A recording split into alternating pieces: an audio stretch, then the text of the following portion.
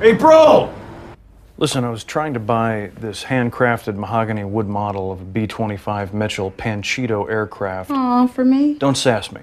And I went to this website and this ad popped up that said, "Hey, Ron Swanson, check out this great offer."